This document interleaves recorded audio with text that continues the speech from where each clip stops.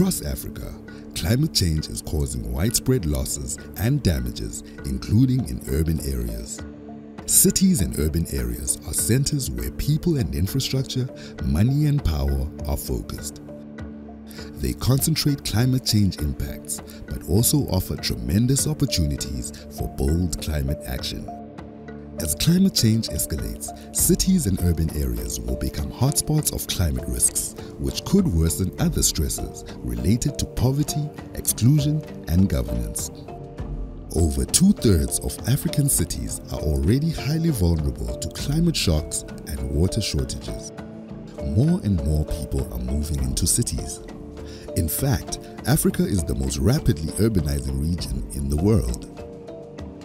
Almost all people and ecosystems outside of urban areas are connected to urban systems through personal ties, infrastructure, trade, and resource flows. So, climate shocks that affect urban areas also affect these people and ecosystems. Climate change-related heat waves, droughts, flooding, and landslides have already caused deaths and disease, destroyed homes, livelihoods, and critical infrastructure. The resulting damage to businesses, both large and small, reduces incomes and harms the economic well-being of people engaged in informal employment, who make up 2/3 of the African urban workforce. Almost 60% of sub-Saharan Africa's urban population live in informal settlements, where people find it particularly hard to cope with crises and recover from climate shocks.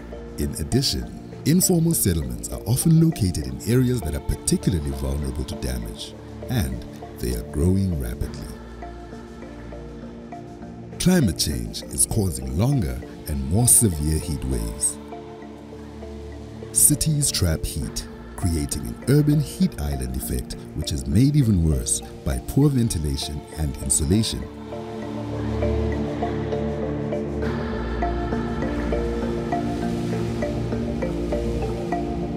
Informal housing built of metal sheeting can be several degrees hotter than outside.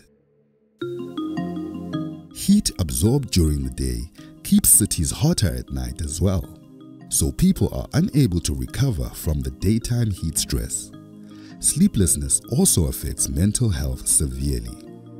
In North Africa, urban areas have 10 times more dangerously hot nights than rural areas. Urban flooding can also exacerbate health impacts by damaging medical facilities and disrupting medical supplies. Both drought and flooding impact sanitation, which can result in a growing burden of waterborne diseases, for instance those that cause diarrhea. People are trying to adapt to climate change with little formal help or planning from national or local governments. There is only limited evidence of successful, proactive, planned adaptation, with 89% of Africa's cities reporting no adaptation initiatives. Currently, Africa is on the brink of making major decisions about the type of infrastructure it builds as it grows, develops, and industrializes. This will lock in patterns of exposure to climate shocks and energy consumption that will persist for decades, if not generations. Globally, cities contribute around 2/3 of total greenhouse gas emissions. New urban infrastructure can either increase urban greenhouse emissions or help leapfrog to a low-carbon future.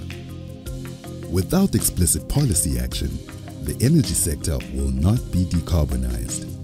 Adaptation and mitigation, they are complementary, just like two sides of a coin. While adaptation tries to cope with the evident impacts of climate change, in terms of mitigation, we're trying to reduce greenhouse gases, the emissions. We can do a lot in this respect by making sure that you have good municipal or public transport system so that more people will use the public transport, and instead of having many cars on the road, thereby increasing the greenhouse gases emissions. If we encourage the use of solar energy for our electrification, even the kinds of materials that they use for the construction of their buildings, many of them are not the best. The impacts of climate change are increasingly being felt at the city and urban level. Transformation in urban areas and infrastructure is a key system transition that would support climate-resilient development. Cities provide a significant but time-limited opportunity for rapid and transformative global climate action that can only be realized if national policies and funds support the actions of subnational governments. By focusing climate action in cities and urban areas where so much of the infrastructure, people and climate change impacts and emissions are concentrated, it is possible to make major and transformative changes quickly and at scale.